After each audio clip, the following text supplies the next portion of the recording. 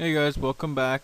If you've been following along, we've installed Windows XP, we've installed Windows Server 2003, and we've set up Active Directory and DNS on Windows Server 2003.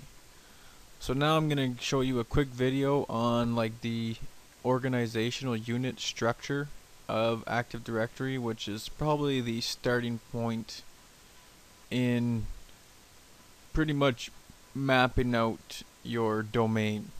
So let's get started here. So you want to go to Start and Administrative Tools, Active Directory Users and Computers.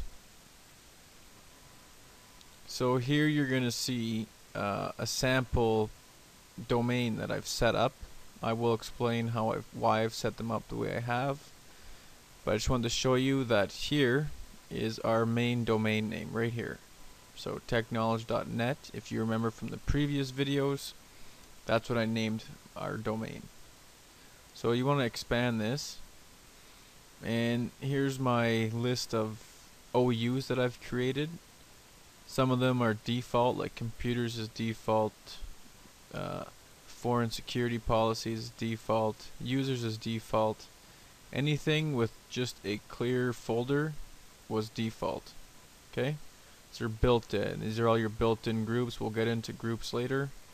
So I just want to show you the organizational units and why I've structured them this way.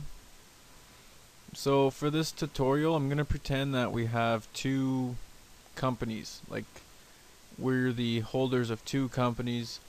You know, one's in one part of the world, the other's in the other part of the world, or the country, or whatever it may be. So here's our company headquarters. So this is our main branch. Okay. So inside company headquarters, you can expand it. And you're going to see some other OUs that I've created inside this OU. So we got the accounting, we got the IT team, we got the marketing and payroll, all in our main headquarters. And inside each of these, you can set up, you got management for accounting and, the supervisors. You're not really just going to have normal employees as in accounting. So you got just the supervisors of the accounting, and then you got your management that, manage the whole department. And here in information technology, you got your employees. There could be a few employees, and you got your management, that just kind of dictate how things are going to be done. Because in this test domain that I've created, it's on the lines of like a technology company.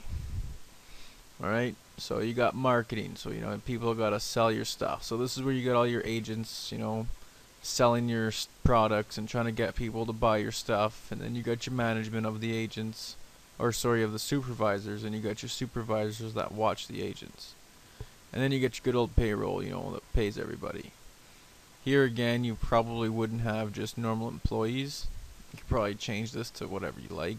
You just change everything to whatever you like, however it fits your needs. Okay, and now I have another company in another part of the country. So other city company headquarters. Like again, you can name these whatever you like that fits your needs.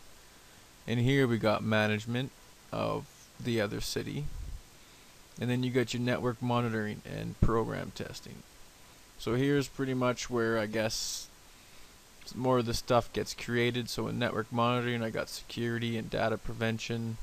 So you can add users in here that just, take control like backups and make sure everything stays there. There wouldn't be much people in this group. And then same with your security, who kind of watch the whole domain, keep track of everything, make sure no one's hacking in us. Then you got your program testers, you got your programmers and your testers.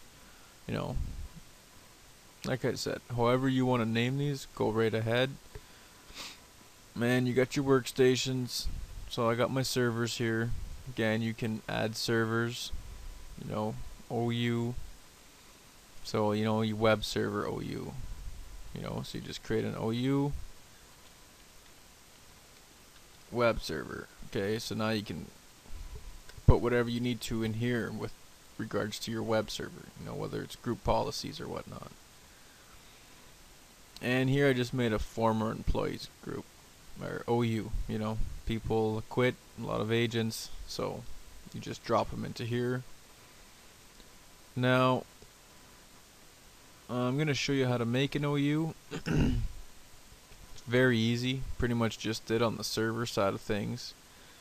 But I just want to show you, like, you can't have the same name in the same OU, okay? But you can have that same name in different OUs. So like in tech knowledge, I could not make another user's OU because it's here. In company, I could not make another accounting OU. You know, same with here. Like that's why I have management in each one. Okay, because they're in different OU groups. I'm gonna say that. Okay. So just be careful on that. And other than that, you just simply right click on wherever your organizational unit or OU needs to be put, and you just go down to new and just go to organizational unit, and for these it's just a name, so you just name it. Okay, so I made a test OU here.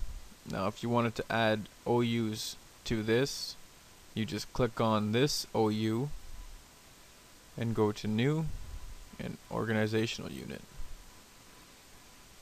Alright, so my next video I'm going to show you how to add users into these OUs and set those up, and probably in the same video I'm going to show you how to join a computer to the domain. Alright guys, thanks for watching.